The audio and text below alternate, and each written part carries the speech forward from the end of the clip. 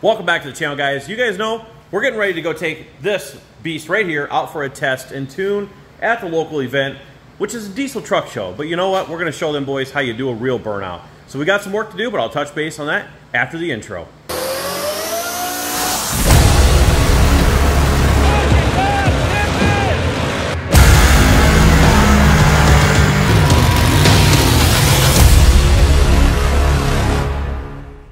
So first things first, the agenda for this video is going to be, first, death trap.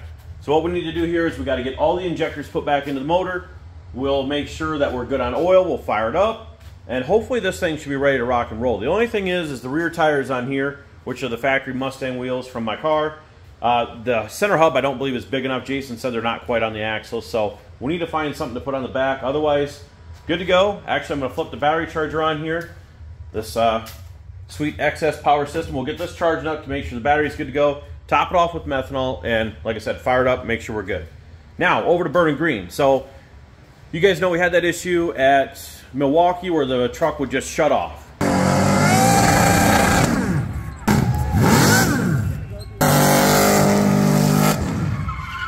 And we put a new crank sensor in there. We haven't tested it. Obviously, that's the purpose of why we're going, is to test this out. Now, in talks with the Holly guy, in regards to the Dodge truck here, computers and harnesses and sensors, it was recommended to me to buy OE equipment sensors. So we did put the new one in there from Advanced, just a standard ignition part. It is not OE. So Jason's going to the local Chevy dealer, he's picking up a crank and cam sensor. And then I have AC Delco, assuming they're not just some knockoff, with a box of AC Delco oil pressure sensors. So we're going to change all those out before the test and tune. So that way, hopefully, we rule anything out. I don't want to get there and have to drop starter and do all that crap to get the crank sensor in there. So we're going to do that. And then the major project is going to be that rear end. I'm not going to lie. I am not 110% sure that the panhard bar is actually bent. I just believe it is, and that's what's pulling the rear end over and, you know, getting the shocks leaning off one way. So we'll get the four-wheeler pulled out, burning green. We'll figure out a way that we're going to get this beast off the hoist. I did get the jack out of the back, and the body's sitting down the frame, so hopefully just a jack with the board across frame rails. Drag that out, pull this back in, get it on the hoist, start checking some stuff over, then we should be good to go. But first things first, I'll set up the camera. We'll get over to the death trap, put injectors in, and try and stay inside the cool shop because it's a blistery 94, 95 degrees outside and heat index of like, I don't know, ball sweat drip, and I don't know, it's like 105 degrees. So all right, the AC is pumping. It's a house unit for like 1,000 square foot, so we'll stay as close as we can to that. Let's get some injectors in.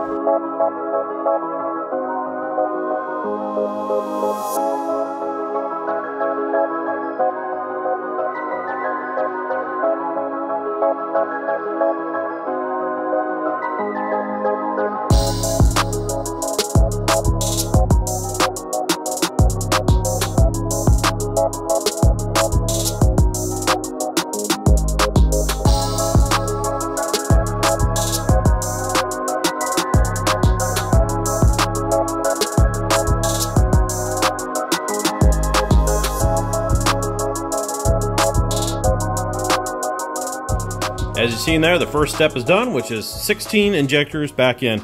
If you guys are new to the channel or haven't seen this before, this is just something I dreamt up in my head, this lower block that, you know, bolts onto the blower out of just a billet aluminum piece. Had my brother machine it, and you know, for the first time programming, I didn't do too bad. You know, you can see kind of choppy on the corners, but you know what? It works. So what we have is Moran 550 pound injector, excuse me. Way bigger than 550 cc. 550 pounds and 160 pound per hour. Those are billet atomizers there, and the Morans are the big ones. So big injectors, 550s, feed every individual runner, and the 160 billet atomizers all spray up into the blower, including at the very back there. And that's what keeps our Teflon stripped blower nice and cool. So this thing, you know, we don't run a whole lot up top, but it's enough just to coat it, and I think we're like 75-25 percentage mixture when we're actually on it. So, you know, where the Camaro, that thing will frost the entire blower up, the hat coming up the back of it and everything. But that's because everything is getting injected all on top of the blower. You need a little bit just to coat it, push it on through, then we want to be able to individually tune every cylinder. So that's what we like there with our EGTs down here. So thank you for Steve, again, helping us hook up with that. And always thanks to Mike over at Moran. He also went through the injectors for the Camaro. I just called over there. Again, flowed them, got them checked out for free for us, so thank you to them for that. If you guys need anything, call over to Moran Motorsports or Moran Racing Engines. You can Google it either way.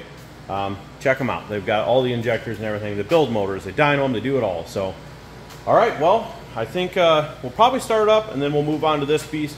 Gonna wait till Jason gets here so we can help move all this stuff out quick, because the old house AC thing propped up here is going up and up and up. We're up to 79, still better than the 93 I think it is outside right now. But all right, let's keep moving, guys. All right, Jason showed up over here, and his idea, instead of moving everything around, was to just jack it up and crawl underneath. Yeah, you're always jacking stuff up. No. That is 3/4? Yeah. All right, so let me get you guys a good view here. So we're underneath the truck, and, well, we don't have it down in the jack stands, I guess, but I don't think the shocks are going to travel that much. Long story short, looking at the panhard bar, I can't really give you guys a straight view, so I grabbed the square here. It does not look bent. How are you going to hold that up there? Very carefully.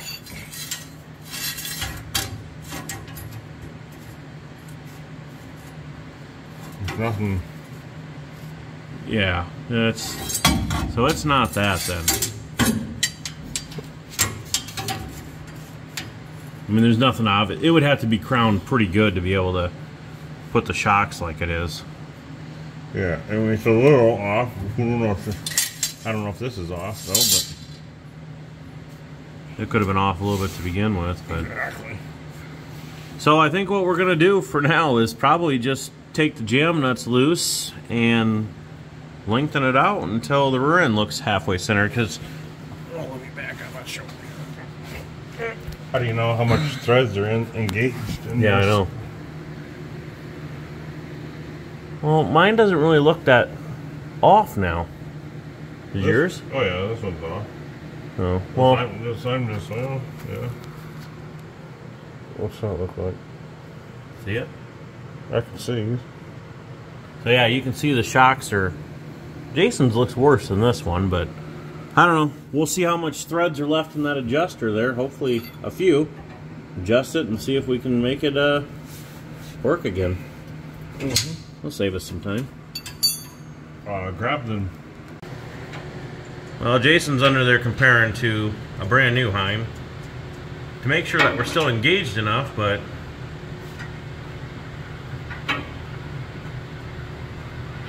let's see, hold it up there. Oh yeah, plenty. It's in there quite. What do we go out? Maybe a 3/16 to maybe a 1/4 inch. So not really sure why, but again, the bar looks, let me zoom out there, but the bar looks like it's true. Doesn't look bent like I thought it was. But I don't know. Jason says his shock looks straight up and down. This shock looks pretty good. And honestly, we measured from the 4-link bracket to the outside of the frame out here, and they're both 4 1/4 exactly. But that's judging that all this 4-link bracket on the rear end is put in the right place, and we know the guy who did that. That's the guy talking behind the camera, so it may not be right either. But we're going to call that good. So throw this shit out then, and we'll go up front to the other problems. Alright, so now up front, I told Jason a 2004 Chevy truck. I told you to send me a message. Blaming it on me now, because his memory's poor. Thinking about other things, probably. Maybe. Anyways, I knew as soon as I seen this that this is not the right sensor. It should have been black. This is tan in my opinion, but they call them gray and black. Long story short, this is for the different reluctor wheel. This is for a 2006 and newer. So, crank sensor, we're going to go with the one that I said was probably the cheap one. We'll probably, you going to put this cam sensor in, or are we just going to run what's in there now? That's an easy change. Run what's in there. We'll run what's in there, and then I'll grab an oil pressure. We'll switch that out at least, and then I think we're ready to go with this one. We can, I think I fire it up or anything, are we, tonight? Fire it in the morning at 6 o'clock, wake the neighbors up. Yep. They already love me anyways. And then we may want to start up Death Trap just real quick when we're done for the night. That way we can make sure we don't have any leaky injectors, and that can be fixed tonight instead of tomorrow in the morning. So otherwise, I think we're gonna call it good. All right, well, while Jason's changing the oil pressure sensor, if he can find the socket, I'm gonna go ahead and shout out to Holly once again. I don't know if I showed these or not already, but we have the MSD ignition coils. These are the blasters. Got them in red so that way they stand out behind that motor plate. But yeah, obviously 8 of them here for the LS, and this will help us out with burning all that methanol. So we're gonna go ahead and get these switched out as well. It wasn't completely needed, but it was on the want list. And we got them, didn't we, Nate? Show them that shirt. There's a few left on the website. Turn around from the back side. So if you want to get yourself one of those, or Nate, here, show them mine. Okay. Move your finger. So we got this one, BoostedRide, with burning green on the back, which is the rig we're working on today. So what are they looking at? My big belly in the camera or what? No, it's trying to check. All right, let's go ahead and get the time lapse going. We'll get all these switched out.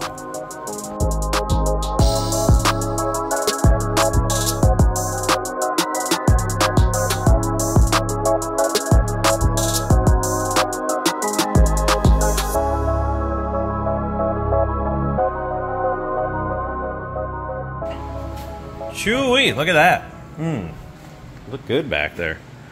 Nice red ones to stick out, so that way you know you got that nice MSD. I mean, black's always cool too, but you want to let them know you got the MSDs, not no stock coils on there. So Jason got the passenger side, as you've seen. I went ahead and whipped out the driver's side. Did you plug all yours in? Yeah. The right order? Carl and I already know when we started that day, it doesn't work if they're plugged in the wrong order. So that's all done. Like I said, Jason's going to bring a socket in the morning for that, and then maybe we'll see if at the local dealership if they did have the correct one on hand. They had to order something in for Jason. Don't know which one it was, but we'll find out. So this one should be good to go. All right, well, Jason and I came back out after stuffing our faces, eating some of Noah's birthday cake. Thanks, Noah. And let's set the tripod up here. We thought it was a perfect time because it's got a pretty big storm brewing outside, and it went from like 90-something degrees. What do you think it is out there? Perfect temp, I think. 69. I was going to say about 69 degrees out there right now. So good time to start the truck up. That way it can air out. So yeah, the back two on this side, the Morans, are the ones with the odd O-rings on them. These two on top. Yep. Otherwise, the rest are original. I'm not saying that they're not going to leak. Might have to go hit that electric pump back there and pump you up with some methanol here. All right, fire in the hole. Whoa, shit!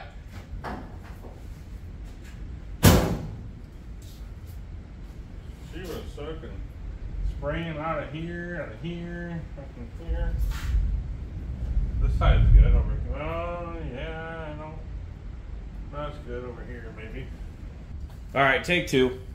At least 3 leaking injectors, Jason said. Whoa, whoa, whoa!